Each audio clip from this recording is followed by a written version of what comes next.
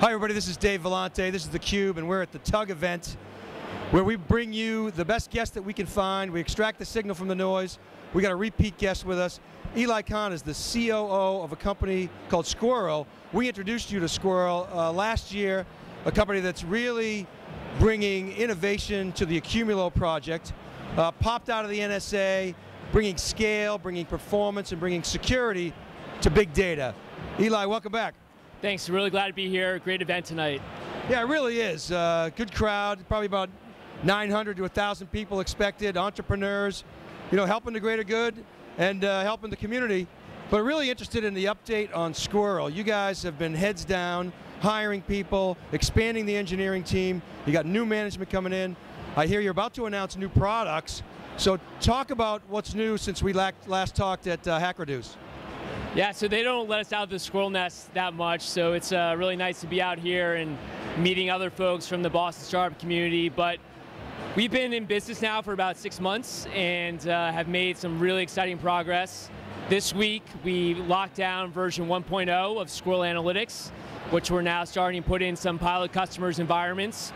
And what we're doing with sqrrl Analytics is we're unlocking the power of big data. We're helping folks that have data that are locked in silos because of security reasons, and we're helping unlock the value in that data by making it really easy to build real-time applications on top of big data.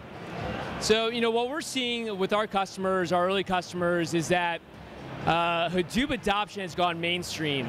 The first wave of big data was Hadoop adoption. Now we're about to capitalize on the second wave of big data, which is extracting value from all that data that's now in Hadoop. And sqrrl Analytics, our product, what we're doing is we're making it really easy to build real-time apps on top of all this big data. So a lot more to come, but some exciting progress over the last few months.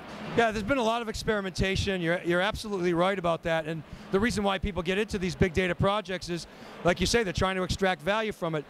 The practitioners that we talk to, oftentimes, they're using Hadoop, they're using HBase, but they're complaining about the complexities, potentially the lack of scale, and I think are looking out ahead saying, at some point, security is going to become problematic, and performance is an issue for us, and that whole robust infrastructure that you're putting into place. And so it seems like Accumulo and products like that have a lot of viability, but they need the glue in between the developers and all that back-end infrastructure. Is that what sqrrl Analytics is?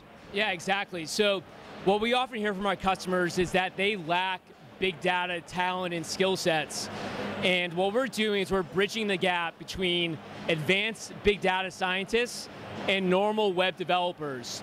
And we're really helping companies unlock the power of their data by making it much easier to develop apps on top of big data. So no longer do you need to be a PhD level data scientist to build an application across a distributed computing system. Using our platform, you can utilize standard web programming languages such as Python and Ruby and Java, and use those standard web development skill sets to build apps on top of big data, which, from what we can tell so far, is a real game changer. We had our CTO, David Floyer, look pretty deep into Accumulo, and obviously the cell-level security aspects of it are very enticing. But what interests me about your strategy, Eli, is you're not going after just a security niche. You're really trying to help developers tap the scalability and the performance aspects and the reliability as well of this platform. I want you to talk about that a little bit. I want to test my premise. You seem like you're going for the big prize. Yeah, what we're finding is that folks want to start running mission-critical applications on top of big data. They're moving past experimentation, and they want to start mixing their sensitive data sets along with the less sensitive data sets that they're currently been pushing into Hadoop. In order to do that, security has to be a consideration. And what we're doing with sqrrl and utilizing Accumulo is we have the only platform that can apply very fine-grained access controls and security controls onto this data in an unstructured or semi-structured format.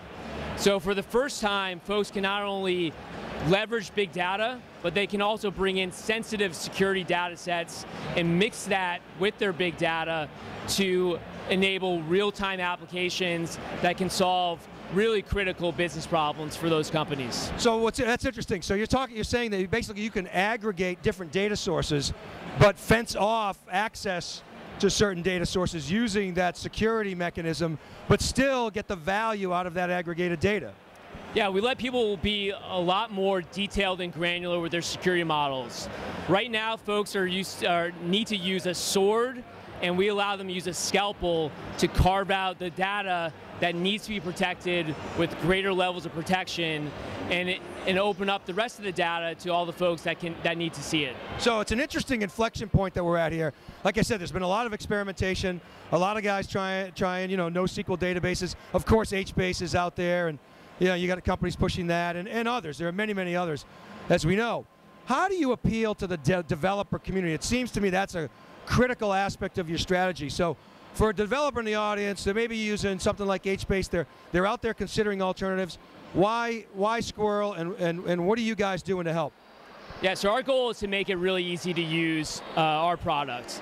So security should not even be in their thought. We try to make the security controls completely transparent, and we try to make it so that they don't need to utilize the low-level APIs that currently come with these NoSQL databases.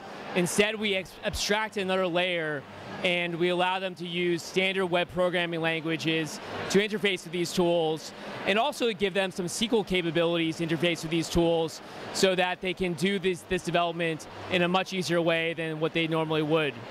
Awesome. Well, Eli, thanks for stopping by. We'll let you get back to the party, to the event. Really good to see you again, and then good luck with the progress. Thanks a lot. Appreciate it. Take care. Okay, keep it right there. We're right back. This is Dave Vellante, and this is theCUBE.